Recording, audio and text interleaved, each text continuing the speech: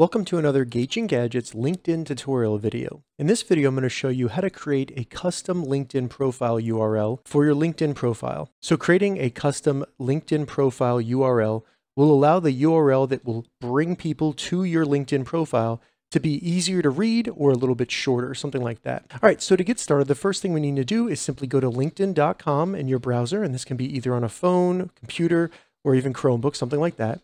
Go ahead and log into your account. Once you're logged into your account, go up into the top right, select the Me button right here, and then go to View Profile.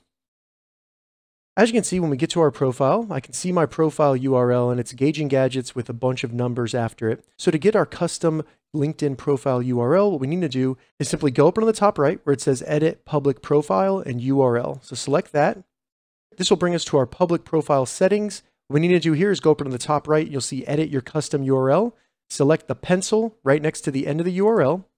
And now we can change what our URL looks like. Keep in mind that there are some limitations for your custom URL. It must contain at least 3 characters. It has a maximum of 100 characters. It cannot be spaces, special characters, or anything like that, just letters and numbers. So I'm just going to remove the numbers from the end of my URL and then the hyphen in between it, so it's just Gauging Gadgets. Then I'll select Save.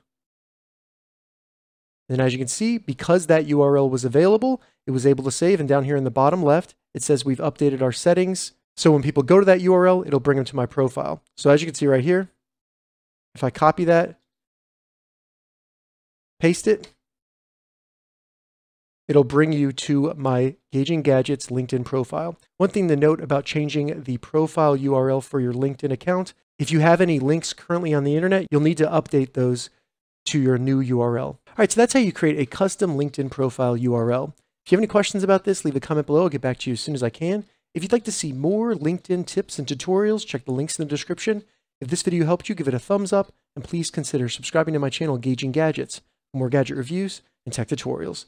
Thank you so much for watching.